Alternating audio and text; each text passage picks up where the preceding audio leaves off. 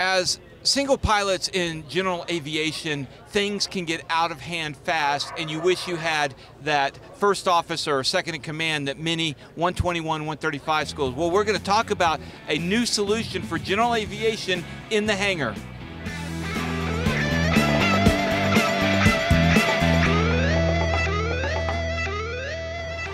Hey everyone, we are here at the Flying Eyes booth, AirVenture, for this special episode of In the Hangar. I'm Dan Milliken. And I'm Christy Wong. Today's episode is brought to you by our sponsors, Flying Eyes Optics. We're here at their booth, we're wearing their sunglasses.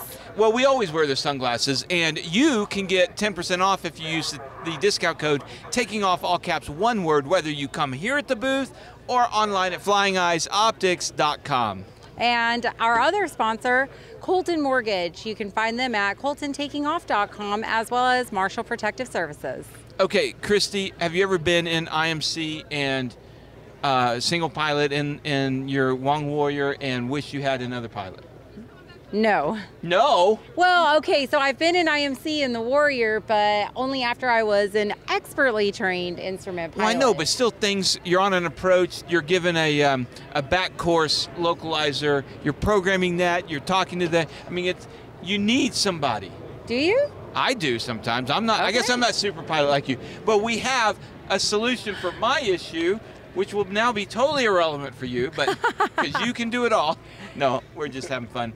And I want to thank you for coming. First off, introduce yourself and what you guys do. Thanks for having me. So I'm Mirko. I come from Germany. I studied aircraft engineering, did the pilot's training over there, then came to the States, got my FAA license, and I just love airplanes, and it's just as easy as that.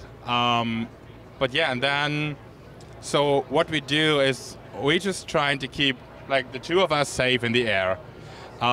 We're just trying to help out pilots, being there, making their life easier on the day-to-day operations and on their day-to-day flights, whether it's going for a business trip with their own Cessna or whatever they have, or just flying with a family. And we just want to assist, and we hope nothing goes wrong, but in case you're in something over your head, flying VFR and IMC, or you're just in a situation where you just need someone to talk to, and you just need someone to have the procedure you just need right now, have it ready to hand, that's what we do. So we have a digital co-pilot that flies with you, that you can talk to, and that got your back when you need it most. So it's like, Alexa, climb to flight level 180. Well, that would be more autopilot. Would it? Well, so explain what this is. Yeah, exactly. So it is not an autopilot, it's a co-pilot. So it's like the pilot monitoring, the pilot not flying.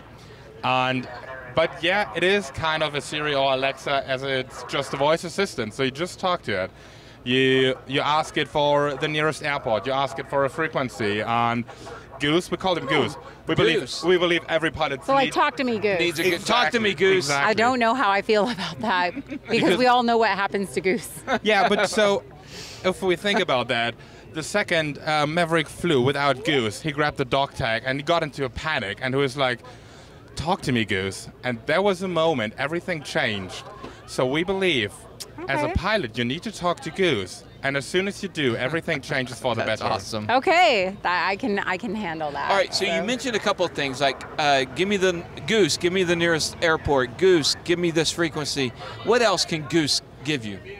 Goose can give you pretty much every information there is. And in modern aviation, there is a lot of information. So we can go through checklists, briefings. So I could say, Goose, do the run-up checklist. Yeah, absolutely. And Goose is going to run it through for me, and I'm going to respond. Yes, sir. Challenge response. Absolutely. You tick off the boxes. You say, yes, I haven't. Or you notice, oh, I haven't yet. I'm going to do it now. The run-up check is usually pretty easy because you're still on the ground. Things are still pretty easy. But imagining being on final approach, an aircraft you might not be used to, flying an aircraft you maybe don't even fly that often, and you want to have the final checklist, and you just say, Goose, start final checklist, and Goose will start.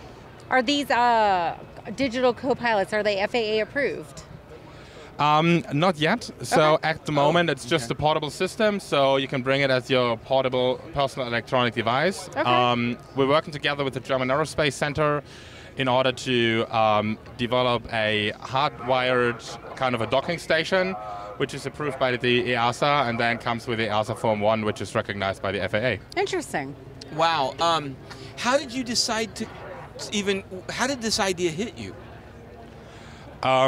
It came to me actually in the United States. I was flying in Santa Paula, where I got my pilot certificate from the FAA, and I figured I just need a system that helps me with the airspace structure, and that just gives me a warning when I'm about to enter an airspace which I'm not cleared for, or where I'm about to violate an airspace. And so that was what I did. So kind of the geek in me sat down and started soldering and programming, and then a couple of flight instructors came over. I think they were a little bit worried. They were like, "Oh, hey, what you doing with a soldering iron in an aircraft?" Somebody with an accent, foreign accent. Yes, sir. Without a license at that time. Without a license, with soldering fine electronics. Yes, sir. Okay, yeah, there were some warning signs there. Yeah.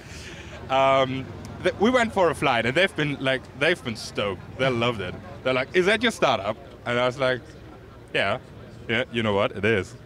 And so that's how it all started. Awesome. Back in 2019, yeah. So is it available right now in the market? Not yet. We are here in Oshkosh accepting pre-orders for the beta version, because we really want to get the general aviation industry involved in the development and especially in the testing process. And the versions will be shipped November, December this year. So whoever pre-orders now has a goose under the Christmas tree. All right. That's a goose under the Christmas tree. Christmas goose. Yes, absolutely. All right. That's awesome. Okay, and if people want to pre-order, where would they go? They would come visit us in Hangar C, booth 3020. And if they're not at AirVenture? They just go to our website. It's just aerosys.io, and they just fill out the form. Okay. Well, I'm interested to meet Goose. I could see a usefulness for that for me. So that's awesome. Well, thank you so much for coming on the show today. You're very, very welcome. Thanks for having me. And yeah, just pop by our booth and have a chat with Goose. Just talk to him. Yeah, you got it. I'm going to do that. We got to do that. All right, thank you guys for watching. And, as always, please visit our sponsors. They're pilots. They're good guys. We've got Flying Eyes at flyingeyesoptics.com. We've got Colton Mortgage at Colton Taking Off, and Marshall Protective Service, MPS Protects. So, Christy, let's wrap it up. All right. Well, thank you, everybody, for supporting our channel. We couldn't do this without our sponsors, but we couldn't do this without you. We'll see you next time. In the hangar.